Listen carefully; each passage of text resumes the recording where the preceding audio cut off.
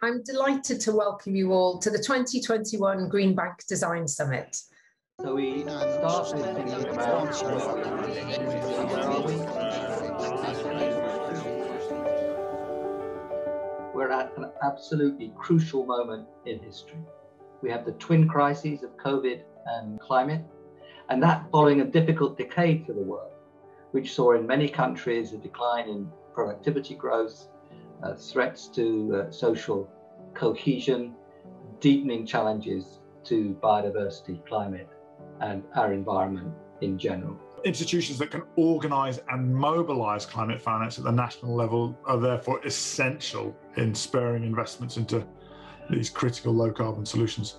And I'd say that successfully delivering climate action is, to a large extent, driven by country-level planning and investments, which requires strong national institutions. And that's the special role in this context of green development banks, because they can chart the way and they can pioneer this whole system change that we need. So we should see the green investment banks as in the vanguard, but the vanguard of a whole system change, not some place where this particular issue is parked, leaving everybody else to get on with it as before. A green bank can have a very important role in being a standard setter on green finance, helping to provide signals to others in the market and to help really build out a strong domestic green financial system. Doing nothing is costing Americans and people around the world a lot in terms of lost time and lost opportunity. Of course, the impact and costs of climate change.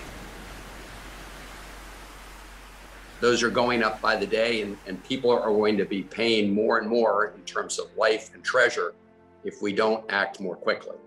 You should always think about this main objective, which is how are you going to use a limited amount of public resources to attract and mobilize multiples of private investment in your green economy.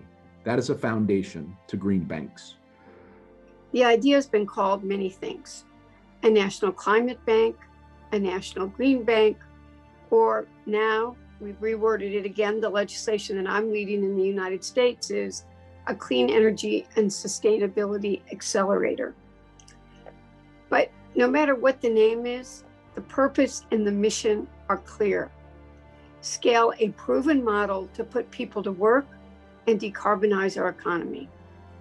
It would do this with an upfront capitalization of public funds, which would then be used to drive hundreds of billions of dollars into clean energy businesses and activities across the entire country.